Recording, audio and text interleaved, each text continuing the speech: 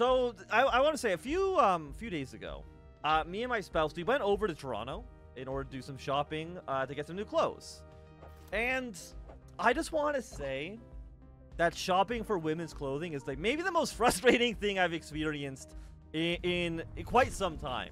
On one single rack, there were 3 different pairs of pants. Each one had a different sizing. One of them was like from a 0 to 10 scale. One of them was from like 25 to 35.